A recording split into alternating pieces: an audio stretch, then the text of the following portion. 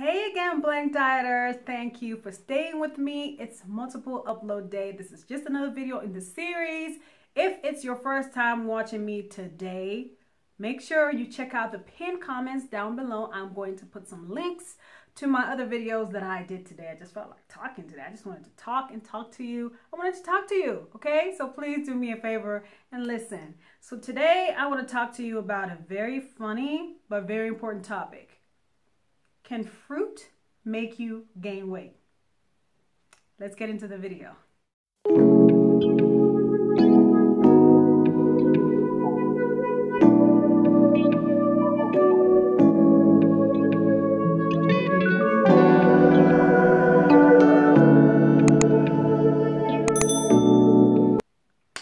All right, so blank dieters, thank you so much to my returning subscribers, everybody who stayed with me today. If it's your first time on my channel, thank you for stopping by.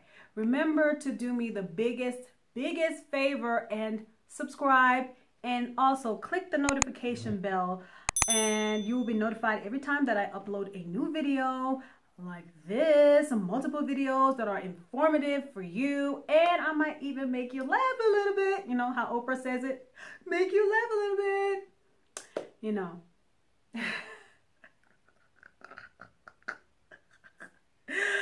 That was the worst impersonation of Oprah I have ever heard, even from me, okay? Okay, guys, so I want to talk to you today about fruit. Can fruit make you gain weight? So I was, scrolling down my YouTube, and I just saw this video by Dr. Oz, and he was talking about, fruit. Can fruit make you gain weight? Can you put on weight after eating too much fruit? And I was like, there Dr. Oz goes again. Like, he always wants to bring a new twist to something that we already know. You know, Dr. Oz will be like, a cucumber has a, he just will try to, But in this case, I gotta admit that he really was onto something. Fruit can make you fat, okay? There's a popular misconception in the diet circle that fruits are free foods. You can eat as many servings as you want. You can do whatever. But if you eat, let's say, 3 to 4 servings a day, you can rack up whole 500 calories, which is like a meal, But to be honest, do I really think somebody who's eating regular fruit can overeat fruit? No. If you're eating the raw form of the fruit, let's say you take a strawberry, you have 10 strawberries, you have some blueberries, you slice up some kiwi fruit, you peel an orange. I don't think it's possible for you to overeat fruit, because when you eat it with all its fiber and when it's complete, you're not going to want to overeat it. I don't know. You have to be having some kind of problem, or you have maybe coming from hibernation and you're so hungry to eat that much fruit. Normally for me, the process of peeling an orange is very satisfying, and then taking apart the various, little segments and everything. By the time I finish an orange, I don't want another one, because the fiber in the fruit, the juiciness, the sweetness, if you get a really good orange that's in season, you're not going to want anything else. So even though we have a lot of sugar in fruit, the way it's designed is you cannot really overeat it, especially if you eat the whole fruit. Now, let me tell you what can tend to be dangerous, like when you're playing into the dangerous territory that can get you fat. When you start messing with them smoothies, okay, and the juices, okay? Sometimes you think, hey, let me just I'll juice 3 oranges. But I think maybe to make half a glass of orange juice, or 1 cup of orange juice, you may need like 8 oranges. Do you know how many calories that is? Chances are, if you were eating the orange, you were never going to eat 8 oranges. Like, I don't know, you probably suffer from heartburn or whatever. After eating 1 or 2 oranges, you feel full, not full, but you feel satisfied. Like, that citrusy goodness is like, okay, I had enough for the day. But when you juice it, you tend to have too much, because you're extracting, all that juice and leaving the pulp and all the fiber and all the stuff behind. And that's the stuff that's going to make you feel satisfied without, you're only extracting the sugar, which is the part that's bad for you if consumed, excessively. So yeah, there is a possibility if you juice your fruit, and you don't like for example, if you're juicing, you can do maybe 1 apple and do the rest celery and cucumber. That's fine. But when you tend to do 6 apples and 1 little leaf of spinach to make it green and maybe a little bit of cucumber, chances are you're going to gain weight, because fruit has a lot of sugar, and sugar typically has a lot of calories, and you tend to overeat that sugary part of the fruit that makes you fat.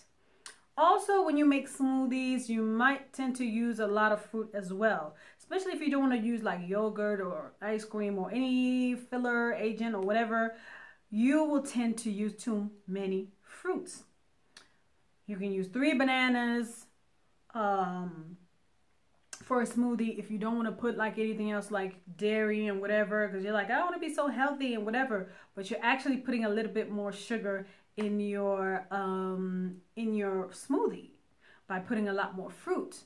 And also, if you notice, when you put the fruit in a smoothie, you kind of make it less. That means you're not enjoying, again, the way it was supposed to be enjoyed. Because imagine this, 1 big apple can be blended into just, puree, which you can literally just gulp down your throat in like 30 seconds. Instead of you biting that apple slowly and your body is registering that, okay, I'm eating, I'm getting satisfied. Okay, the sugar is good, but I'm also getting the fiber. I don't know if you get what I mean. So when you make too many smoothies, especially if you have 3-4 smoothies throughout the day, chances are you are definitely eating like more than 500 to 1,000 calories more than you should be eating when it comes to fruit. The key, I think that the rule of thumb is 1 to 2 servings a day should be enough when it comes to fruit.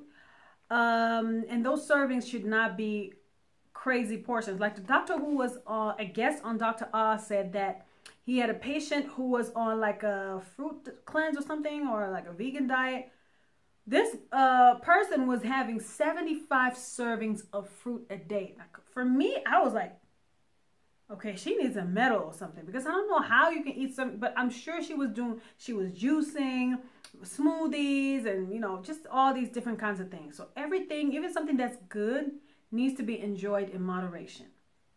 Another way that you can overeat fruit is eating them dried fruits, okay? Dried fruit, okay. The raisins, dates, what else? We got, I'm not sure about prunes. Dried fruit is dried and all the water is taken out of it. It's basically just dehydrated and then dried, and then the sugar concentration becomes more. So now a whole banana is just a few banana chips, which I love banana chips, guys. I love banana chips in my granola. Like, I remember, I don't think my family knows about this, but we get this Kellogg's cereal, the granola, with like banana chips, raisins, coconut shavings, all these different things. And I always do, like, I don't just let, it fall where, it falls. I literally go in and like fish out the individual pieces of the banana chips. So I put more in my bowl. So the people that end up eating, the bag when it's like maybe halfway, they are not getting any banana chips. So sorry, guys, if you didn't know, that's what I do, because I love dried bananas. But the truth of the matter is, banana is already high in carbs, high in sugar. Imagine drying it and concentrating that sugar. And instead of eating a whole banana and being satisfied because it's bigger, it's more filling, you're eating just a little handful of banana chips. So chances are you're going to be overeating. Think of raisins. if you have 5 raisins compared to 5 grapes, if you're just eating 5 grapes, you know, you would have been more satisfied. You know, if you ever had frozen grapes, bomb snack, low calorie. So yeah, I do agree to a certain extent with Dr. Oz that fruit can make you fat, depending on how you eat them. If you eat them in their most raw and natural form, the chances that you're going to eat a lot, you know, big portion sizes are very, very low. Even if you wanted to eat a whole melon, a melon is so low in calories that I don't think that you can make yourself fat. You can maybe go 100 calories over your goal, but to exceed your calories so much that it makes you fat, nah. So anyway, blank dieters, that's another video in the series, Can Fruit Make You Fat? Bye.